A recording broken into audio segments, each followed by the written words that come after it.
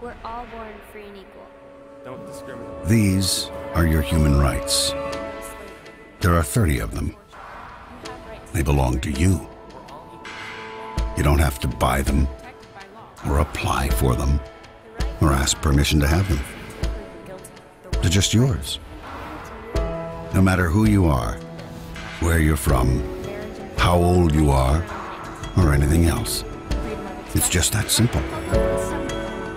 Now, some people may try to ignore your rights, or violate them, or pretend they don't exist.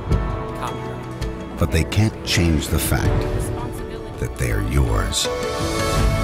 Human right number 30.